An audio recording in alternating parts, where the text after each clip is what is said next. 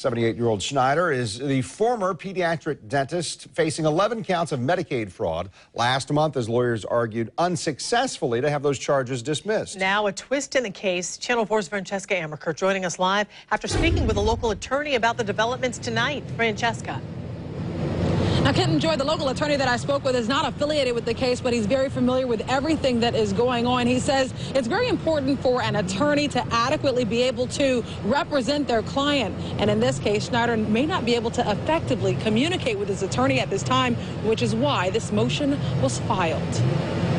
The motion is asking Judge Cox to determine that Dr. Schneider is incompetent to stand trial. Mainly from an attorney standpoint, it is important to understand that he's incompetent or ineffective to be able to assist the attorney in his own defense. Local attorney Randy Reep is familiar with the latest turn of events in this case. Dr. Howard S. Schneider is the pediatric dentist that the state claims violated Medicaid hundreds of thousands of dollars for procedures he didn't actually perform.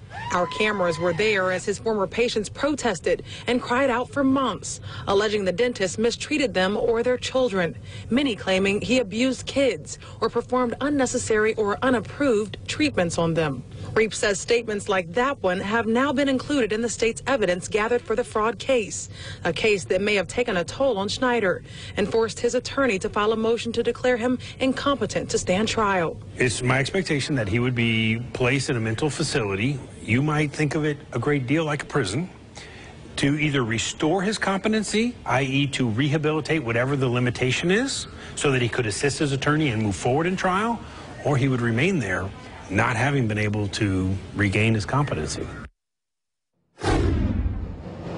So what happens next? Two medical professionals will then evaluate Schneider to see if he is competent. They'll give that ruling to the judge who will make the final ruling in this case.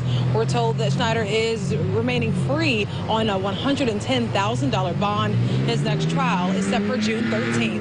And our reporting live from Francesca Amaker, Channel 4, the local station.